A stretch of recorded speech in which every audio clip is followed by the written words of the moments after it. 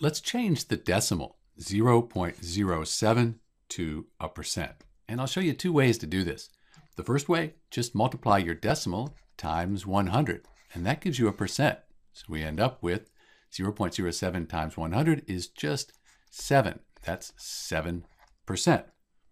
The other way you can do this is we take 0.07, that's our decimal, and we're going to move the decimal place 2 places to the right, which is really just multiplying by 100. 1, 2, that leaves us with 007. We don't need the zeros since they're in front there, and we don't need the decimal point. We end up with 7%, just like we found before. So you can multiply by 100, or you can move the decimal point 2 places to the right.